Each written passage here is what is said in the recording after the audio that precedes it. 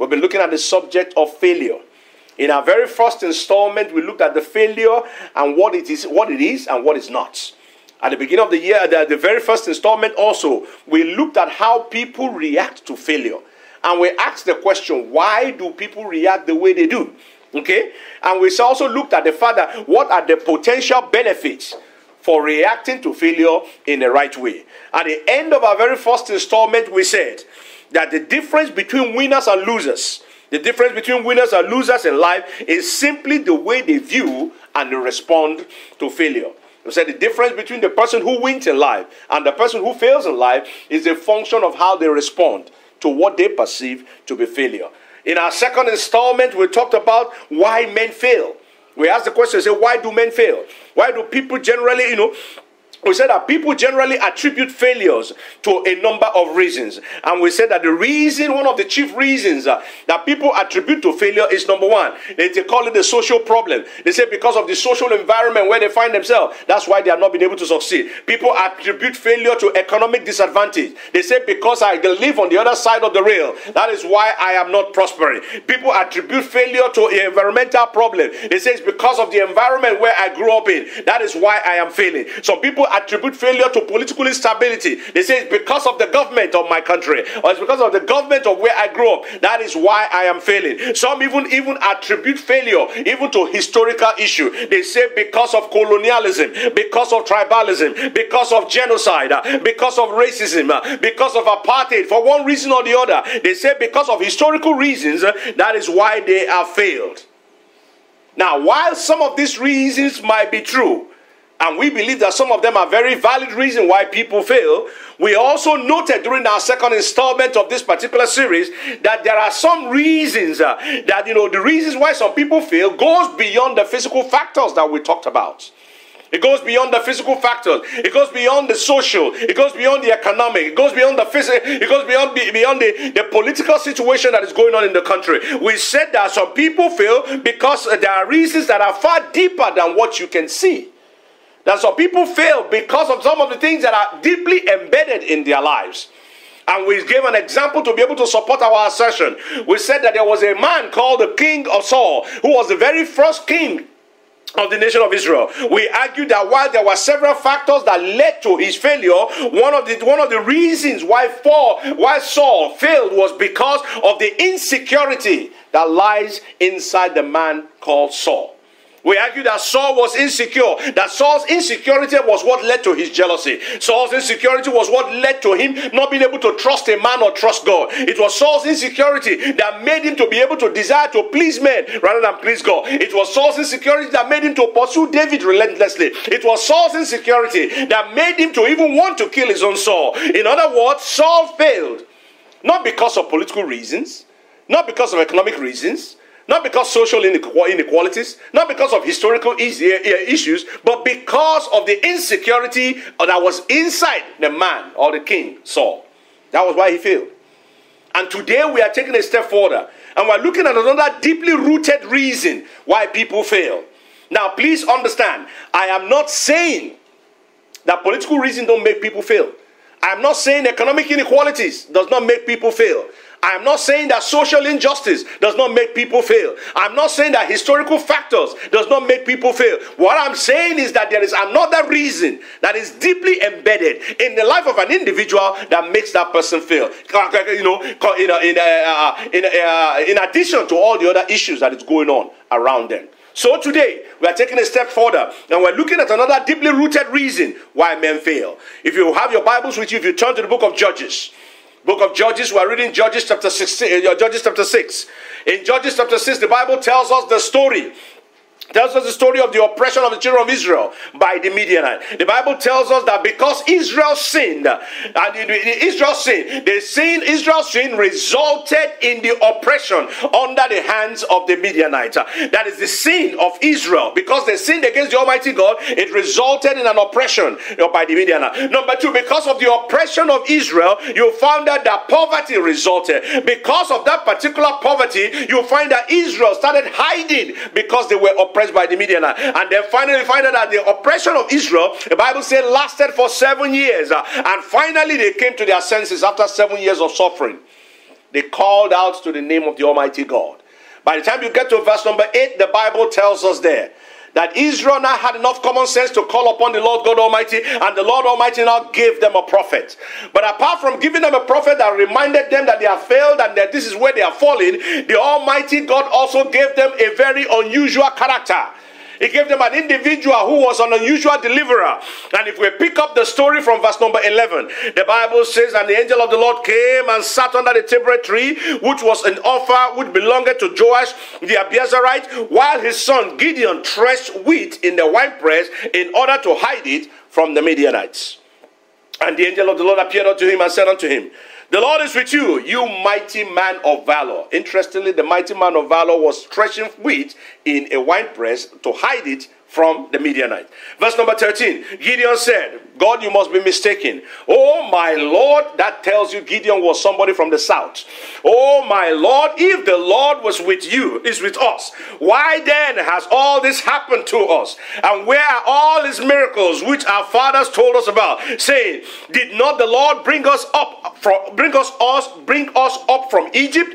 Now the Lord has forsaken us and delivered us into the hands of the Midianites. Then the Lord turned to him and said, go in this might of yours, and you shall save Israel from the hands of the Midianites. Have I not sent you? Gideon turned to the Almighty God and said, you probably are mistaken. Oh my Lord, I told you it was from the south. Oh my Lord, how can I save Israel? Indeed, my clan is the weakest in Manasseh, and I'm the least in my father's house. And the Lord said to him, surely I will be with you, and you shall defeat the Midianite as one man. Apart from the fact that Gideon was from the south, this verse tells us that there was, Gideon was the idea of a deliverer that God provided unto Israel. And you will find that Gideon was the man that God has chosen to deliver Israel at that particular point in time. Now, there was nothing wrong with Gideon physically as a person, apart from, I'm sure he has probably a southern accent. But the only problem was that Gideon was in the same boat. Okay? Gideon was in the same boat with the people he was called to deliver. The Bible said that Gideon was threshing wheat in a winepress. In other words, he was doing the most unusual thing. How can you be threshing wheat in a winepress? But that's a story for another day. So the person that God chose, number one, was in the same boat as the rest of the people he was supposed to deliver. Number two, he was not even better than them. The Bible said that he was threshing the wheat, not because he wanted to experiment with threshing wheat in a winepress. He was doing it because, number one, he was trying to hide it from the Midianites. So he was not even better than the people he was supposed to deliver. They were all in the same boat. Number three, Gideon. The problem with Gideon was that Gideon could not see what God saw in him for choosing him. The Lord called him and said, you man of valor. And Gideon was looking around. Who are you talking to?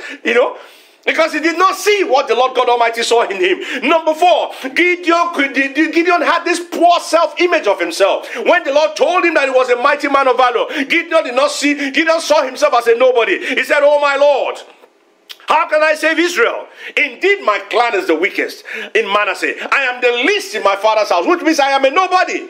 How can you call a nobody to come and do this work? Your problem is taken. You're probably looking at the wrong person. And then finally, Gideon did not even know who he was when the Lord God Almighty called him to be a deliverer.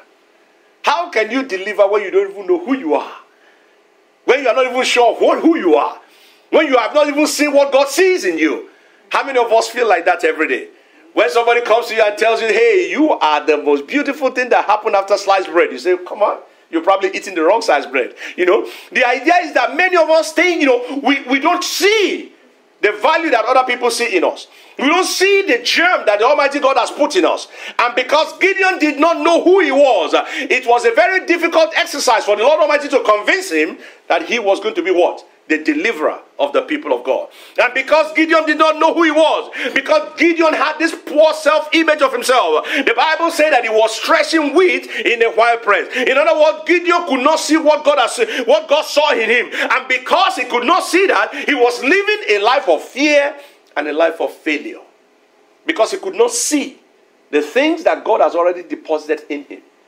the valor that God has given unto him, the qualities that God has deposited in his life, Gideon could not see it. And because Gideon could not see it, he was now hiding from the people he could have easily defeated. He was living a life of fear and failure because he could not see the image that God has given unto him, the call of God upon his life. He was living a life of limitation and a life of oppression because he wasn't moving further. He wasn't advancing his life. He was stuck in the same place. He was living a life of oppression. He was threshing wheat in a wine press. Not only that, he was hiding and living an unfulfilled life. Because there was more that God has designed for Gideon. There was more that God has planned in his life. There were so many things that God has made for Gideon. By the time you read the entire chapter continuously, you see there are so many things that God has deposited in the life of Gideon that Gideon was about to waste because he did not know who he was. Not only that, his talent and his potential were rotting away while he was busy threshing wheat in the wine press. And not only that, he was willing to settle for a life of oppression until the Lord God Almighty stepped in. He has already settled for it. He has taken it as a normal thing that this is my life. I will continue to hide away from the Midianites. I will continue to to produce wheat in a wine press. I'll continue to do the things that God has not called for me. He has already settled for less than what the Lord God Almighty has in plan for him. In other words, until the Lord stepped into the life of Gideon, until the Lord God Almighty visited Gideon, Gideon's life was characterized by fear. It was characterized by failure. It was characterized by limitation. It was characterized by not being, settling for that which is less than what the Lord Almighty had in store for him. And all of this because of one problem. And that problem was what is referred to as the problem of identity crisis. Gideon had no idea who he was. Gideon did not know who he was. And because he did not know who he was, he did not know what he has been given, he did not know the things that the Lord Almighty has deposited in him, he was willing to settle for anything. He was willing to accept anything. He was willing to live a life that was way, way below what the Lord Almighty had planned for him. Until the Lord visited Gideon and opened his eyes to see his true self, Gideon was living an aimless life. His life was aimless because there was no goal. There was no plan to become better. He had already believed that this was the way his life was going to be. His life was aimless. Until the Lord visited him, he was living in obscurity. Nobody knew who Gideon was. He himself didn't even know who he was. He believed that he was the least in the family. He was the least in the tribe of Manasseh. He was the least in his family. So he was nothing. He was living a life of obscurity. He was living a failed life because he wasn't doing what God has purposed for him to do. All because this man did not know what was going on. And this goes to show us that beyond the physical, beyond the economic limitation, beyond the social injustice, beyond the economic inequality, beyond the political instability, beyond the historical injustice that we have suffered, men fail in life when they have no idea of who they are in Christ. Men are not able to move forward in life until they find out who they are. Men fail. Yes, there are reasons. Economic disadvantage is there. Yes, there is social injustice. Yes, there is racism. There is all these things. But men fail because they have no idea of the potentials, of the things that God has deposited in their lives. Because if they do know, you will see that it unlocks a lot of blessing. It unlocks a treasure. It unlocks a fire in their bone that causes them to begin to prosper. Men fail in life when they have no idea who they are. Men fail in life when they go through what is called an identity crisis. They don't know who you are. And the question this morning is this thing that I've been referring to that is called identity crisis. What is it? What is this thing that is called identity crisis? Identity crisis is a period of uncertainty and confusion in which a person is not sure who they are. They don't know who they are. It's a period of intense internal struggle to define oneself in a coherent and realistic way. This is when you are trying to find out who you are. This is where you are trying to say, this is the person that I am. This is the period where you struggle within yourself. Am I the person that the society say I am? Am I the person that my family says I am? Am I the person that my community says I am? It is a period of difficulty, a period where you don't even just know. It is a period that you find a lot of youths go through, a lot of young adults go through, and unfortunately a lot of adults go through it also. This is the period where they ask a lot of questions, and that question inside of you, you might not ask anybody, but you ask yourself, who am I? Who am I? Am I the job that I do? Am I the bills that I pay? Am I the friends that I associate with? Am I the relationship that I have with people? Who am I? This is a period where you try to define yourself and explore different kinds of behavior. And that's why people put their hands into all sorts of things, just trying to find out who they are. And that's why you find that youths get into some juvenile delinquency. That's when they get into all sorts of action. That these actions continue to begin to lead their life in a downward spiral. The idea is that they are trying to define who they are. This is the period when they try to find out who they are apart from their parent, apart from their culture, apart from their environment. This is a period when many begin to exhibit the things that we now begin to look at and say, what is wrong with this individual? They become very rebellious at home. They begin to challenge authority. They begin to do things that, they begin to defy authority. Not because they want to, they just want to find out, who am I? Am I just the image of my father, or who am I? Now, this particular period in life is a very good period. If you are able to find an understanding adult or an understanding individual that is able to walk you through that process, you are able to find a person who is able to help you to go through that period of self-discovery so that you understand who you are. When you ask those questions, it's an honest question. It's a good question for you to find out who you are. So that you are not just living your life based on what other people are saying. So that you are not just trying to fit into the mold that the society is creating for you. It's a good question. But it's also a very dangerous period. Dangerous in the sense that if you are not able to resolve that question, if you are not able to find the person who will lead you through the process of identifying yourself, if you are not able to answer the question of personal identity, it becomes a problem. And the unfortunate thing is that there are many who grow up to be adults. There are many who grow up into their old age, not being able to resolve that simple question, who am I?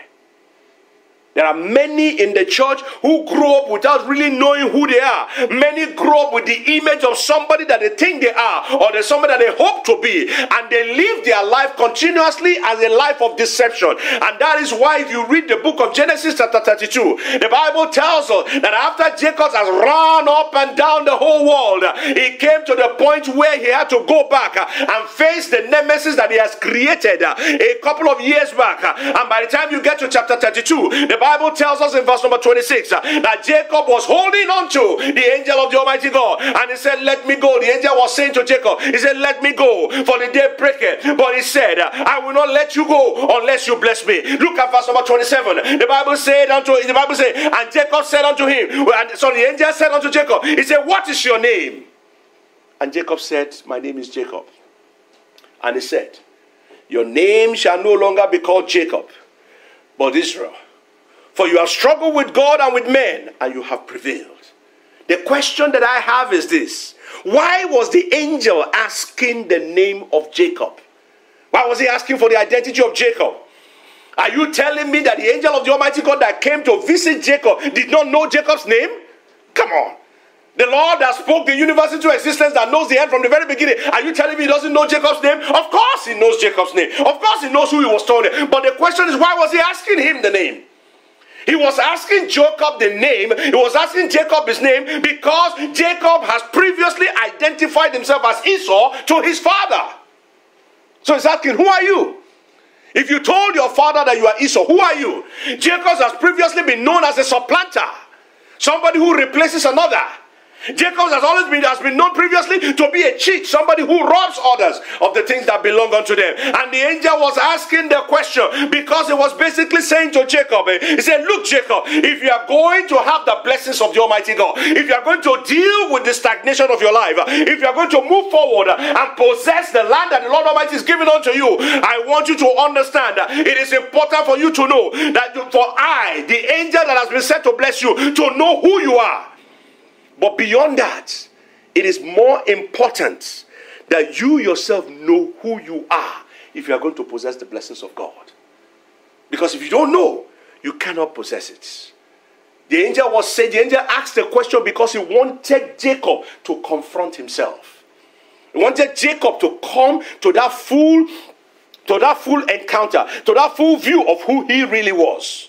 It is critically important that you confront yourself and tell yourself who you are if you are going to receive the blessings of the Almighty God. It is critically important. And you will notice, if you read that chapter very well, if you read verse number 29 of that same chapter, you will notice that the angel of the Almighty God did not pronounce a blessing upon Jacob until Jacob knew who he was. Until Jacob told him and said, I am Jacob. In other words, until he admitted to who he was, until he admitted to the image that he has been seeing, it is at that particular time that the angel of the Almighty God now released a blessing unto him. That goes to tell us, my brothers and sisters, that before you can get the blessing of the Almighty God for your life, because you can get to where the Lord Almighty is taking you, before you can possess the land that the Lord Almighty is giving unto you, you must come to the place where you know and you are settled with who you are. And until you get to that point, the blessings of the Almighty God will be elusive. The question is, why is your identity very important? Why is it important for you to know who you are? Why is it important for you to identify who the Lord Almighty has created you to be? So that why is it important for you to know who you are? Number one, it is important because it defines you. Okay, it defines your core value. It defines your belief. Who you are defines, your identity defines who you are. Number two, it provides an anchor and a reference point. An anchor in the sense that you know who you are. When America is going crazy, I can say, yes, I know I live in America, but I'm a Nigerian. It gives me an anchor. It gives me an identity. It gives me a point of reference. Not only that, it reveals your uniqueness. Because who you are is designed. The Bible says you are fearfully and wonderfully made. You are unique. As many as almost 8 billion people, the Lord Almighty gave you a unique fingerprint. That tells you the uniqueness. Your identity reveals your uniqueness. Your identity clarifies your purpose, because what the Lord Almighty created you for is already enshrined in your personality. And that's why there's no other two people. You are stuck with this guy. You can't get two of me. It's only one.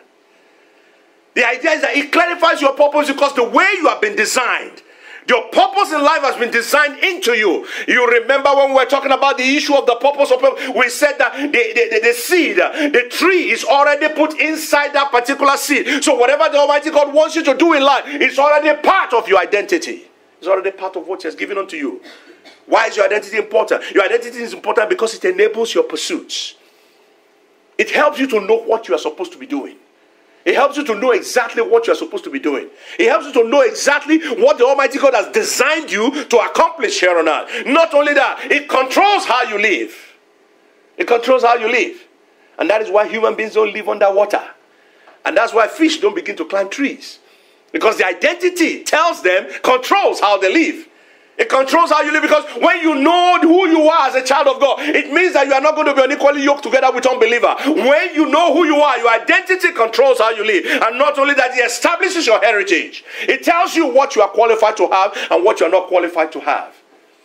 And that is why if you are a natural born person in this country, you can aspire to be the president of the country, because that is what your heritage entitles you to. The point you are making is that your identity establishes your heritage. It tells you what you are qualified to have and what you are not qualified to have. Your identity is so important that the enemy tries to confuse you. Because the enemy knows that because your identity is so central, is so crucial to the fulfillment of the purpose of God for your life, he tries to confuse the individuals. And that's why somebody wakes up one morning and they don't even know who they are anymore. Okay? There was a conference that was made, I think it's a couple of years, that when they talk about what does it mean to be human, and they brought together all these were very, very highly educated people to talk about what it means to be a human being. Isn't that interesting? But that's a story for another day. We'll discuss that someday.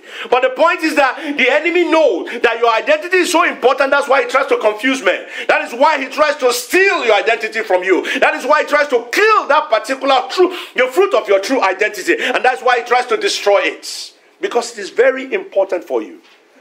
When you know who you are, when you know what God has created you to be, when you know the image of God dwells inside of you, it turns everything around. It makes you a different person.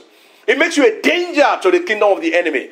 And the Bible makes us to understand that that's why your identity is so important, that the enemy goes after that particular identity. You look into our society today and you will see how confused people are. You see how confused they are about who they are.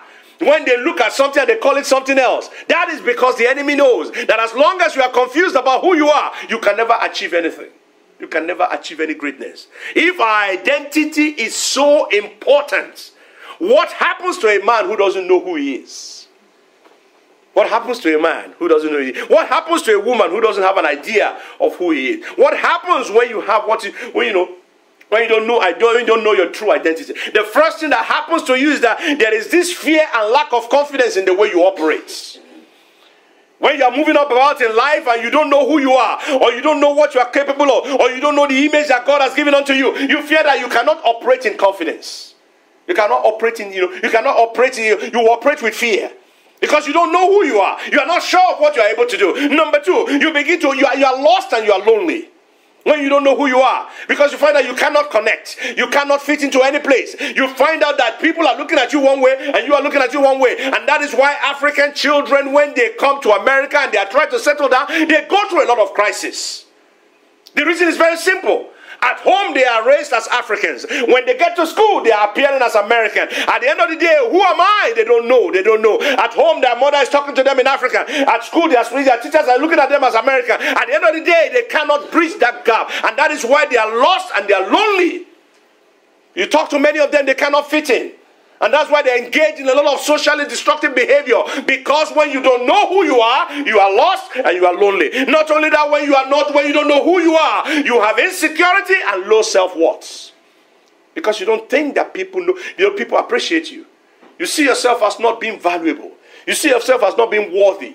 You see yourself as less than the other people because you don't know who you are. Insecurity sets in. Not only that, you try as much as possible to begin to blend and try to belong. And that's why you are willing to suck up to anybody just so that they can allow you into the in-group.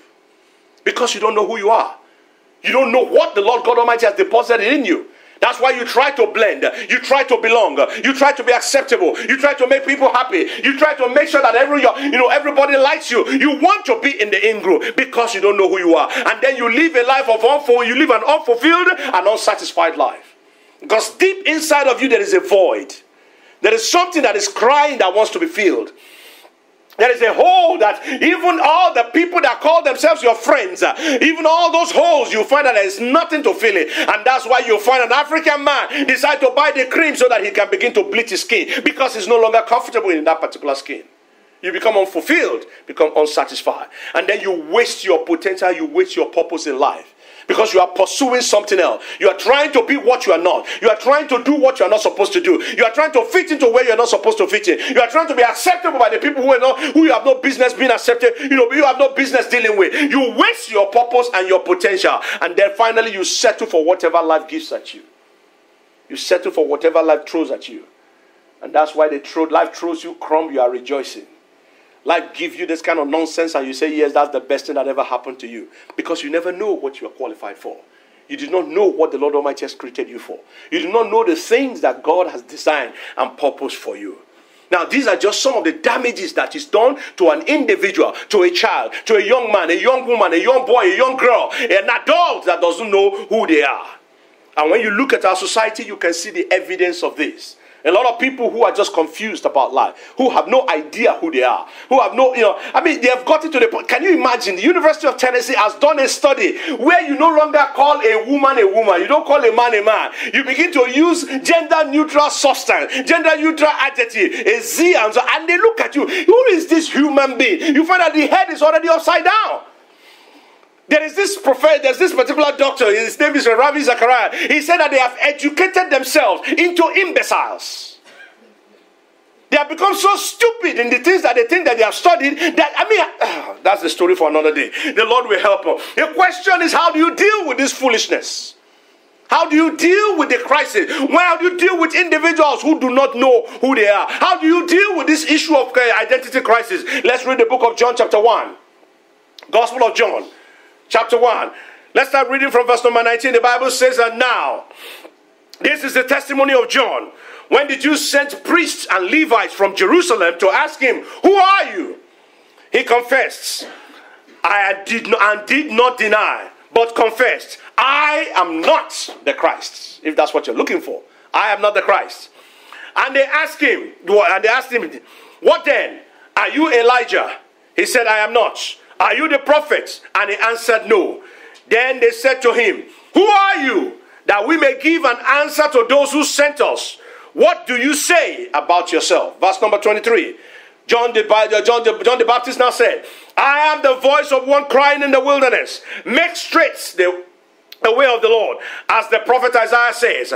From this verse of the scripture, I want you to understand certain things. The search for a true identity, the search for who you are, the search for the person that God has created you to be, starts when you know what God has not created you to be.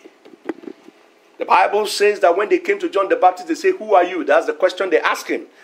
And he told them, I am not the Christ. In other words, I am not that person that you think I am. I am not that particular individual that you think I am. You cannot know yourself unless you know who you are not. Okay? You cannot know yourself unless you know what God has not created you to be. So number one, the search for true identity starts when you know who you are not. Number two, you begin to know yourself when you know what you are not, when you know that you are not created to satisfy the expectations of others.